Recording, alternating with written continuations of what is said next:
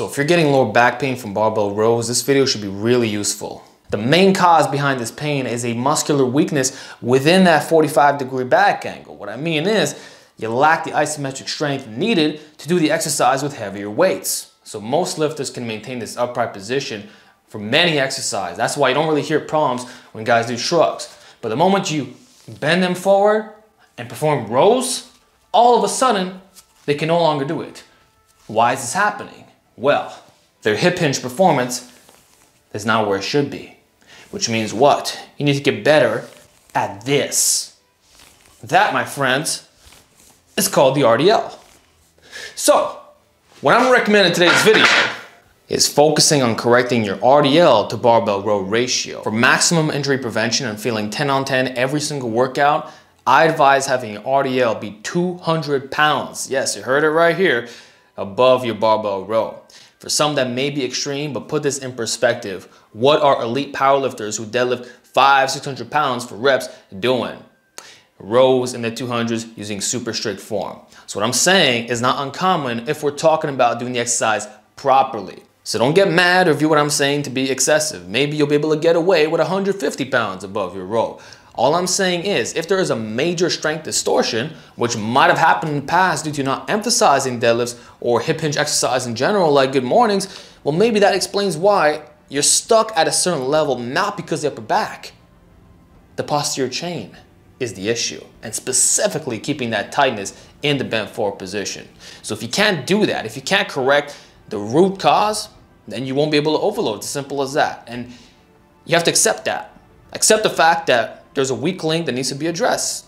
And once you fix this, dude, it's an upward spiral. Things are only gonna get better, mark my words. So don't get mad. Use that as an opportunity to become the best lifter that's gonna prevent himself from getting snapped up.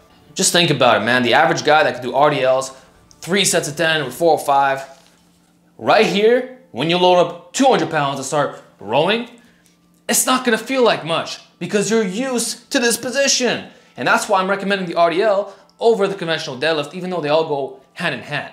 This is a little bit more specific to the problem you're experiencing right now. So in the meantime, if you gotta drop the weight from 225 to 185, go right ahead. Keeping everything tight, focusing on controlling the weight, and especially squeezing at the lockout. You'll find that reps of 12 to 15, even 20, absolutely get the job done. All right, this is a long-term solution. We're addressing the root cause and including a little bit of lightweight rows in there. But if you want to go heavier, then I do have another option, the Yates row.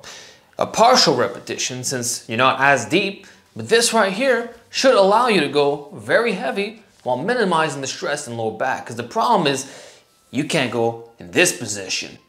It's similar to how guys can do block pulls without pain, but not deep deadlifts. Now, this is not the row that Dorian Yates used to use, since that was underhand grip. All I'm saying is, you want more elevation. Instead of being down here and doing your barbell rows, go a little bit higher. It could be here, right at the kneecap, or even beyond that point if you're really banged up. In that case, I recommend holding at the top and controlling the eccentric while performing higher repetitions. So that's how you compensate for partials.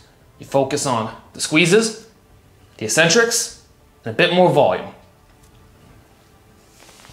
So this free weighted row will build your upper back like crazy while still giving you decent carryover to standard barbell rows. And deadlifts too, believe it or not. So although partials aren't my #1 choice for hypertrophy training, if that's all you can do, I say go for it.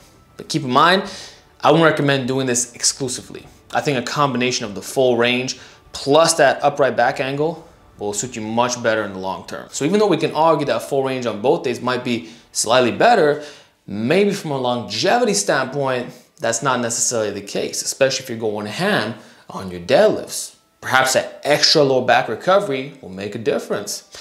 You know, I'm just speculating, but at the end of the day, let's say no to black and white thinking, and yes to what makes sense for you right now. It's all about calibrating, all right? Now, if you got to this point in the video and still don't like what I've offered you, don't worry. I got one final solution besides the common advice of, hey, just do inverted rows, cable rows, and other variations, even dumbbell rows, which I would argue are probably not better for your lower back if you're getting pain right now because there is that shifting action side to side that can involve the obliques a little bit more. So core stabilization could be a limiting factor, but I digress. The final variation for this segment, which you've seen me promote so many times over the years, is the pen lay row.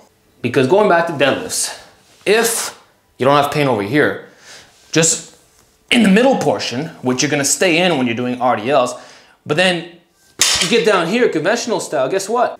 You literally deloaded the lower back. So how do you want to get pain with a muscle that's not even active throughout the whole movement? It's turning on and off. Here, it's engaged, my lower back is on fire, but then the moment I'm here, it's still feeling it, right? But then there's that little halting sensation. So you don't get fatigue buildup. And that's why guys can do higher reps of 20 with heavy weight. It just doesn't hurt the lower back. So in a way, this really is the ultimate solution to this problem. You're simultaneously masking the issue while not contributing to further stress. So you gotta weigh out the pros and cons, but let me say that from a bodybuilding and strength training standpoint, I can't really think of much. Because you can say, oh, you're getting less TUT, but does that really matter if the upper back is still failing at the end of those sets? I don't think it does. Just that you manage to preserve your lower back integrity. It's not giving out before your upper back does. And that's the whole point of doing a free weighted row. You want to become more athletic, the carryover is better. But if we're having to stop because this area is getting tired, then what's the point? So although I can say that getting a stronger RDL fixes all these issues, in the meantime, if you want to do something that doesn't really have that much compromise, with maybe the eccentric, but again, even then, you can control it. And when you get to the bottom, you can just drop it very briefly, this much. This is the way to do it. Pen lay rows all the freaking way. And as a bonus statement, let me say that pen lay rows go perfectly with weighted pull-ups. This way you get the eccentric loading from the vertical pulls without the lower back stress, combined with the pen lays that do a similar thing, but it's a horizontal. Probably better for the upper back and more carryover to the bench press in terms of giving you that stability, but nothing is getting hurt in the process. Basically, you have better recovery workout to workout. And this way, you can do more for your back while feeling less beat down session to session. So if you want to do nothing but pen lays, and that can be done with the dumbbell as well, by the way, I don't have a problem with it. Only thing you got to pay attention to is the sets and reps.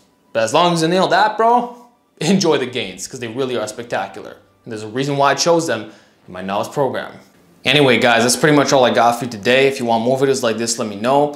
To recap, I would say that you need to start focusing more on your Romanian deadlifts. Get it to be over 200 pounds compared to your standard barbell row for work sets. Then if you do intend on doing regular barbell rows, drop the weight. So 225 to 185, maybe even 135, 155. Do the exercise right. Introduce some pauses, lower the weight slowly. Just make sure everything is kept tight. This way you're getting more out of less weight and you can slowly build yourself up properly. Not that you're throwing weights around like crazy and using weights that aren't for your structural integrity right now. So there's that. And if you want to overload a bit more, or just change up the angles because you don't like going that deep position, and the Yates row is also a great choice. Feel free to do it exclusively or alternate between the barbell row and the Yates row. And then finally, pen lays are pretty much a great alternative to everything that I talked about in today's video as a standalone procedure or just to complement the entire training program. So no matter what you do, I think that at least one of these options will be suitable for you. All right, so try out some of these strategies, let me know how it goes, and I'll see you in the next segment.